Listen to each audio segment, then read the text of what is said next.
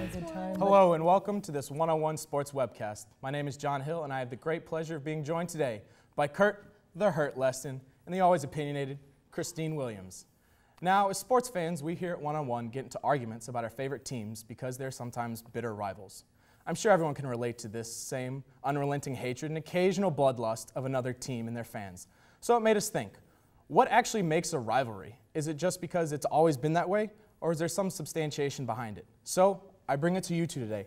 What actually makes a rivalry? Kurt, we'll start with you. All right, well, a good rivalry, okay, it either has to have hatred or respect or some kind of combination of the two. There has to be competition between the two teams, and there needs to be strong fan bases that can't stand one another. The teams obviously have to be successful, and they have to compete for championships or in the playoffs. You can't just have two really bad teams playing each other, because what's the rivalry in that? You have to have respect, obviously, but fights, blood, brawls, between violence the teams, between the teams or the fans? Teams and fans. You gotta have it all. You're just a violent person. I like this. It's scary, actually. Now, does the hatred need to go, is it just a small time period, or does it need to be over a long time? I like my rivalries to have some history to it. Okay. And that helps with the whole overall rivalry. But how long? Itself. How long? I mean, you know what? Some rivalries okay if they're short, but usually the more history, the better. Okay. Christine? Yeah, same. It could be the duration of like one athlete or something, Okay. but some rivalries, you know, take Red Sox, Yankees, anything like that. Okay.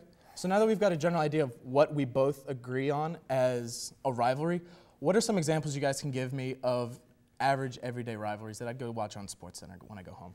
Christine? The best typical rivalry out there is Rafael Nadal and Roger Federer. Tennis? Yes, It's tennis. a gutsy call on this one. Because they're the top two players, some say in the world over ever. For the past 6 years, they've been number 1 and 2. It's fluctuated a bit between the two teams, or the two players, and they've played in the Wimbledon, French Open, Australian Open, US Open. They've both won in these competitions, while Nadal is known for being the best on clay, and Federer is known for being best on grass. They both have proven, because of their wins at both events, that they can do both. Okay, and that's great. I understand what you're saying with Nadal and Federer, but my problem is, to me, personally, it's not a rivalry. It's a competition. Okay, that's what it is for me, because they don't hate each other. There's no Nadal fans who hate Federer. That's not the way I look at it. The way I look at it is you go to the NFL. You go Patriots, Jets, two organizations that hate each other, two teams that hate each other. The fans hate each other. Yes, they do. Okay. I see what your point is, but Federer has been so much more controlling than Nadal, and Nadal they have the won history. I'm gonna go with Kurt. Jets and Pats have this one. You're I'm smart. sorry. You're a smart man. You're right. But Federer has been so much more dominant than Nadal. So I got to go on to the next. We'll go on to the next one. Since both of you obviously disagree on everything so far, we're going to do something a little different that most people wouldn't normally see on television. We're going to go some atypical rivalries here. So I want you guys to impress me with these. Something I wouldn't usually think of. So Kurt, all right, I put a lot of thought into this one, and my atypical rivalry is Tiger Woods versus Jack Nicklaus. No. Why is it atypical, though? You can't just say no. Let me talk. Hear me out, okay? It's atypical because these are two golfers who played in different eras. And Jack Nicklaus... Which is why they're not rivals. Will you listen once, please? That's all I'm asking for, okay?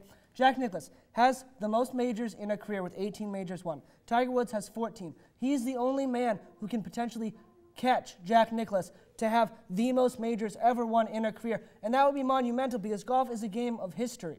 And whoever has the most majors won in a career can put themselves and solidify themselves as the best golfer. But they didn't compete in the same era, so obviously. But it's a rivalry. Nicklaus had it a lot harder than Woods ever had it because Woods has no competition at all. Okay, now he does because he's horrible. I think there's a reason he has no competition because he's the best by far. Nicklaus and the golfers Arnold are so Palmer, much better Tom these Watson, days. The level of play is better in golf now than it ever has been. The technology was so much worse in Nicklaus's time, and that's why it's better now. Great, but it's not. Okay, but it's a rivalry to see who can solidify themselves as the best golfer in the history of the game. And Woods will not catch Nicklaus. Okay, since we can't agree on Kurt's, what's yours? Mine is Celtic versus Rangers. And no, I'm not confusing sports. They're two Scottish soccer teams that totally hate each other because Celtic fans are mainly Roman Catholic, and Rangers fans are primarily Protestant, and anytime you get religion into anything, it's gotta be it's amped up times 1,000. Fans have been known to throw missiles and rockets onto the field to hurt. Like actual explosive missiles. Missiles, like hurt the refs have gone to the emergency room, and players have had brawls on the field. It's a really intense rivalry You must love that that. nobody knows about. I got to go with Christine on this one because it's very different. It's Scottish soccer. Scottish. Have you ever watched a Scottish one soccer? I have, cares. and that's why it's atypical. Well, folks, I'm sorry. As much as I love a good argument, and we have one here, we are out of time. But if you want to catch more one-on-one sports action, check out our weekly television show on ESTV and our host of other webcasts on YouTube. Also, every Wednesday night, tune into WSOE 89.3 from 10 until midnight for 2 fantastic hours of sports talk radio. So, for Kurt Leston, Christine Williams, I'm John Hill, and until next time, whose side are you on?